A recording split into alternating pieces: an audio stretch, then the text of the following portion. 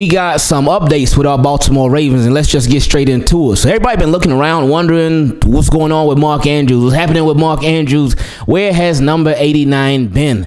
And every time John Harbaugh is up on that podium, he gets asked about Mark Andrews, understandably, because that is one of their top players on the team. And John Harbaugh has continued to say it's not serious, it ain't no big deal, he'll be back out there soon. But today, he gave a definitive date for when Mark Andrews is going to return. He said that Mark Andrews should be practicing. He should be back on Wednesday. That's when they expect him back on Wednesday. So we'll be looking. We'll be waiting. We're gonna take your word for it, John. We're gonna take your word for it, and then we'll see when we get there. Also, Ravens made some roster moves because they did release quarterback Anthony Brown from the practice squad. We know Anthony Brown, undrafted rookie free agent from Oregon, who they signed last year, even had a start for them last year. And he's, of course, played extensively this preseason, but they released him. But the reason they released him, we never celebrated somebody getting released, of course not. But we're celebrating why he got released, because that Tyler Huntley is back. Tyler Huntley was practicing again, and that is a great thing because days ago, last week, we heard about Tyler Huntley running on the sideline and whatnot. He was doing his own thing adjacent to the practice field. So it's like, okay, he was getting closer and closer and closer, but he wasn't ready yet. But now with him practicing again, that is a great sign because Tyler Huntley's a number 2 guy. He's a number 2. Now, Josh Johnson was doing this thing in the preseason now. We know Josh Johnson got plenty of experience as well.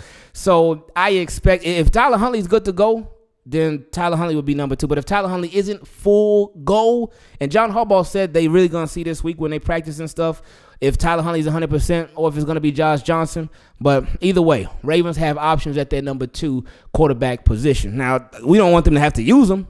The only time we want to see the number 2 quarterback is if Ravens are just blowing a team out the water and the game ain't even close.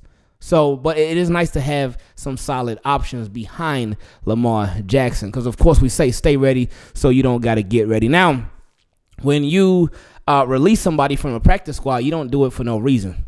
And that creates an open spot on the practice squad. So you want to fill it because you don't want to be wasting any open roster spots on a practice squad ever.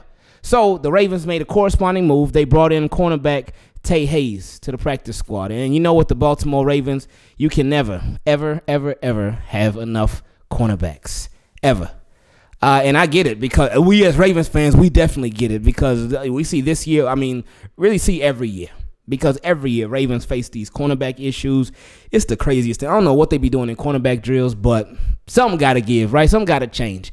Now, Jeff Rebick made a very interesting point today, too.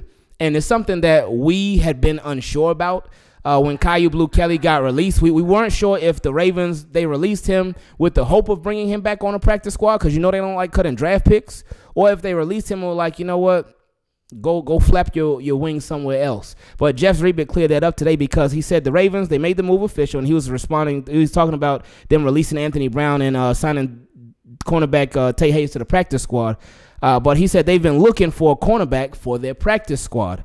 They were hoping it would be Caillou Blue Kelly, but the Seahawks plucked him off of waivers. Ravens bring back Hayes, who was with the team most of training camp. So that lets us know Ravens wanted Caillou Blue Kelly back.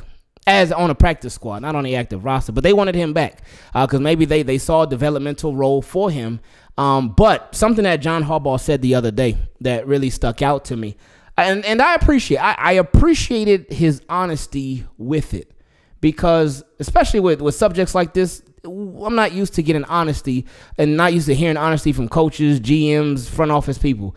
He was asked about why would you release Caillou Blue Kelly? Well, what was the reasoning behind it? And John Harbaugh said that he felt like they had some more veteran guys that needed to be on the team a bit more. And with Caillou Blue Kelly, they just felt like they didn't have the time for him to be in there. They didn't have the time to develop him right now. They didn't have the time, the space, the availability to develop him right now. It was something along those lines, and I really appreciated that because that was real. That was real. So with Caillou Blue Kelly, it's unfortunate for him. Well, at least with his tenure with the Ravens. Now he's with the Seahawks, and who knows what could happen. You never know. Because as far as when you get drafted, when you come into the league, everything is about timing, but it's about where you are too. It's about your location. It's about the team. It's about the needs and whatnot. So Kyu Blu Kelly, he could end up going to the Seahawks and he could blossom into something serious. I mean, look at Tariq Woolen last year. Look at him. So maybe the Seahawks get their next Tariq Woolen. We don't know. But yeah, that was good for him. But back to the Ravens, good for Tyler Huntley that he's back. Good that Mark Andrews will be back really soon. And the good news needs to keep coming in, because we can never have enough good or even great news. And then one last update, Arthur Millette. Arthur Millette was sitting back waiting. He was like, man, Prochet, look, I got love for you, but I wanted that number 10. Arthur Millette, cornerback, who used to be on the Pittsburgh Steelers. The Ravens signed him this offseason.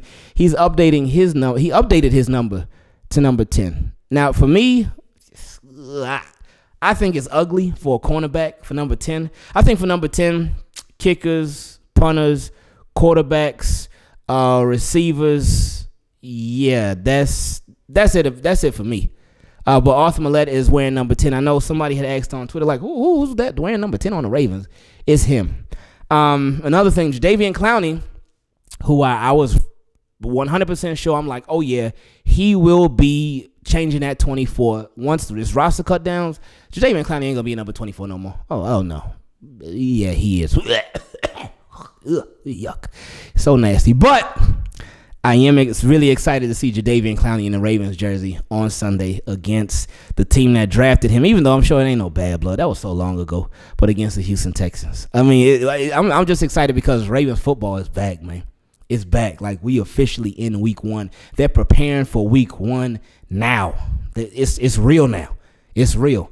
So no more vanilla schemes, no more vanilla offenses, defense, none of that. Even though Mike McDonald, he was like, vanilla, what? I'm sending blitzes in preseason. And I'm like, okay, do your thing, Mike.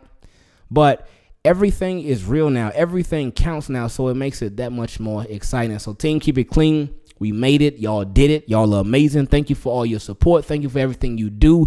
The season is going to be fun, so y'all stay tuned. Make sure you subscribe to the channel so you don't miss anything, and turn your notifications on so when we drop a video, a short, whatever, you can get notified, and you ain't got to be seeing a video 2 hours, 3 hours, 4 hours, 5 hours later. Well, you can still watch it then too. We ain't got no problem with that, but you can be notified so you know when stuff goes down. I love y'all. I appreciate y'all, and until the next time I see y'all, we out.